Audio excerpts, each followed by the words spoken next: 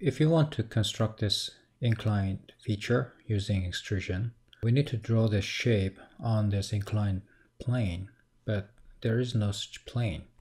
So we need to construct that inclined plane. The plane has to pass through this edge here and form an angle from the top surface by a certain angle.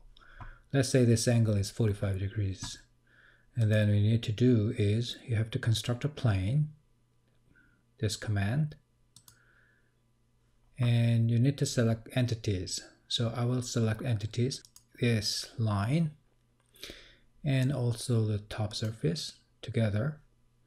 You need to choose an option, and there's a line angle. We want that 45 degrees. Okay.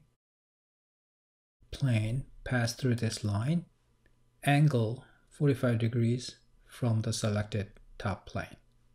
That will create this reference plane, and we can construct a sketch using that plane, and you can draw the shape.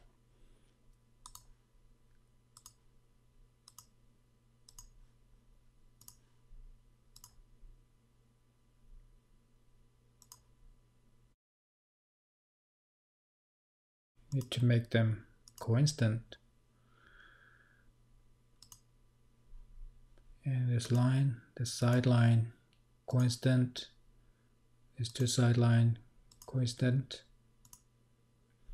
And all we need is the height dimension.